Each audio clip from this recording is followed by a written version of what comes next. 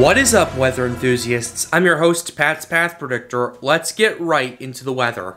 Alright, so this is the situation we have right here. We once again still have those two areas of interests out in the Atlantic Ocean we have right here. We have one out the coast of Africa right here, one of which, at least one section I think at least, is off the Cabo Verde Islands, just off the coast right there. And another is entering the Caribbean Sea. The convection with this one has been kind of up and down, up and down, up and down. That's typical for these tropical waves to do. We're still going to have to pay attention to it nevertheless. So this is what we have right here.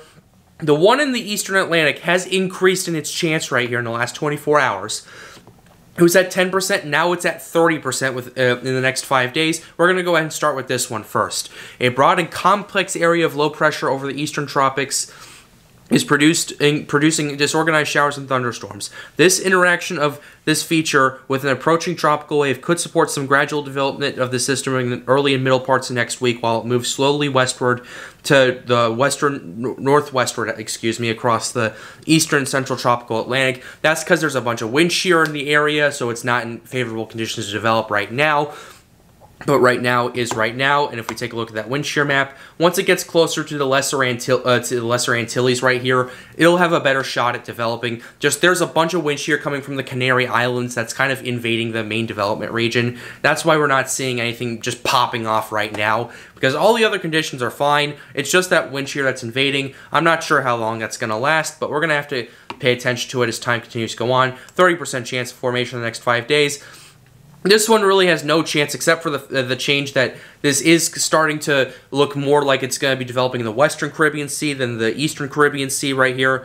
So we're going to have to continue to monitor it. It is coming in close to the Yucatan Peninsula. If it continues, it'll enter the Gulf of Mexico, and it's basically the boiling pot of the Atlantic Ocean right there. So yeah, we almost had a tropical depression, potential tropical cyclone 4. It almost developed, just the wind shear unfortunately just tore it apart. It just had probably a few more hours it could have developed, but the wind shear just invaded the Gulf, and that wind shear, by the way, is completely gone right here. There is a little bit invading parts of the northern Gulf right there. We're gonna have to monitor it as time continues to go on. But as we see right here, there's a trough of low pressure located in the Eastern Caribbean Sea, producing limited showers and thunderstorms. Environmental conditions could become more conducive for slow development of this system during the early to middle part of next week as it moves generally westward at 10 to 15 miles per hour across the central and northwestern Caribbean Sea.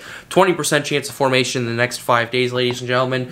So these are two areas of interest we need to continue to watch. The global sea temperature is just, once again, this thing is basically going to enter the boiling pot of the Gulf the Gulf of Mexico. That's basically the warmest water in the entire Atlantic Ocean right there. It's even the Western Caribbean Sea we can kind of add into that. It's going to start entering that in the next few days. Something we need to continue to monitor right here. Same thing with the Eastern system right there. So with that being said, we're going to go ahead and pull up some model runs.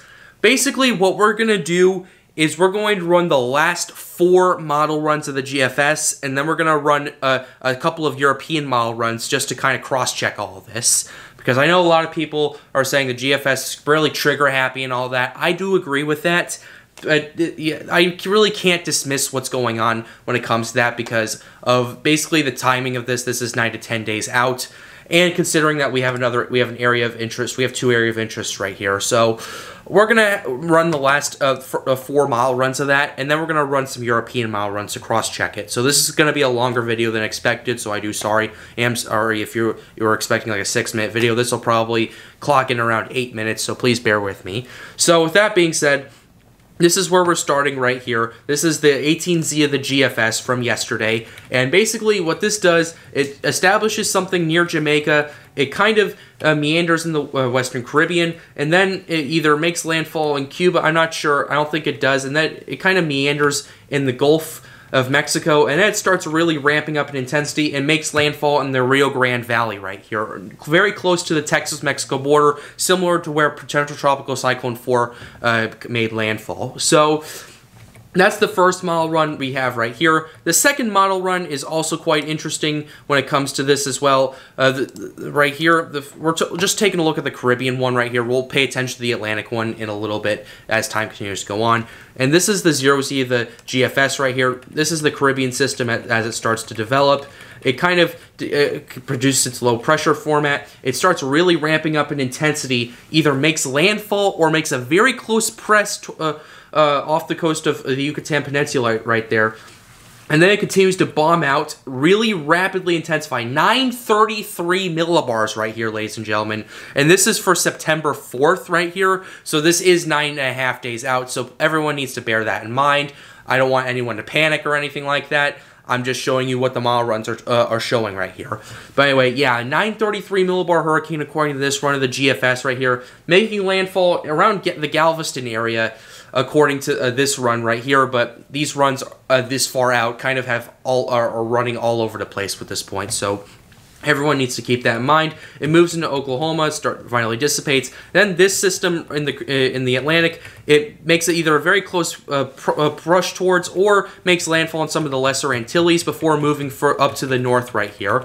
And then that's pretty much the end of that in the Western Atlantic right there. So that's the next model run. Let's go ahead and go to the 6Z, and this is where things start to get a little bit interesting, ladies and gentlemen. So let's go ahead and pull this up. Let's go ahead and run this run right here. We're going to pay attention to both storms right here. As you can see, this starts developing. The Caribbean system develops, makes a close brush towards Cuba, and then it starts to really rapidly intensify while at the same time this system in the Atlantic starts developing. And this one gets down to 961. This one gets down to 953 millibars and makes landfall in a similar place to where Hurricane Ida made landfall last year, which is kind of interesting right there to take a look at. But once again, this is 9 days out. I want everyone to pay attention to that. I want everyone to keep that in mind.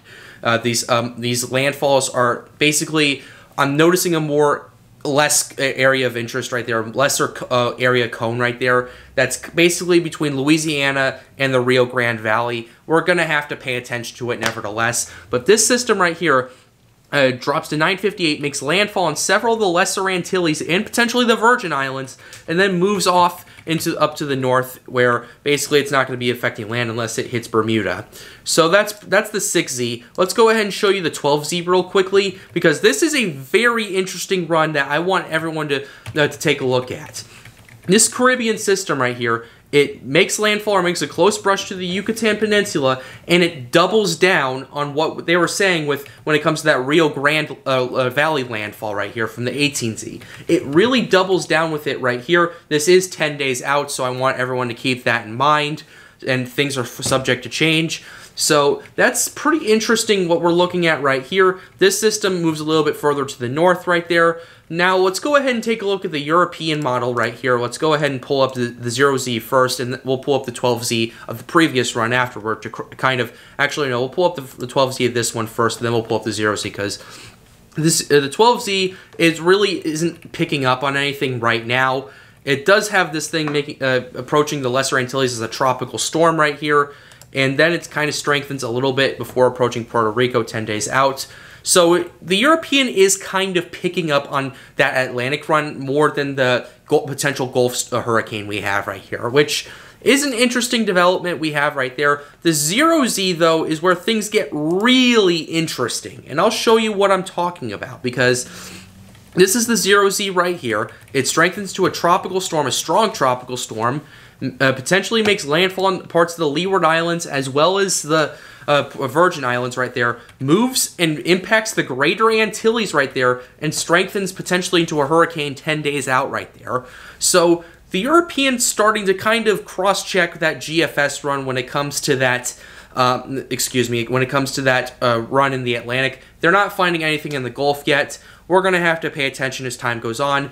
The reason I'm showing you all these models is because the GFS has really been exploding in the amount of hurricane models it's been having over the last few days or so. It's been quite consistent, and I've been paying attention to it, and it's normally something I would dismiss, but because we have an area of interest in the Caribbean Sea, and considering the fact that this is like 9 days out now, is something I'm still paying attention to, if you know what I mean.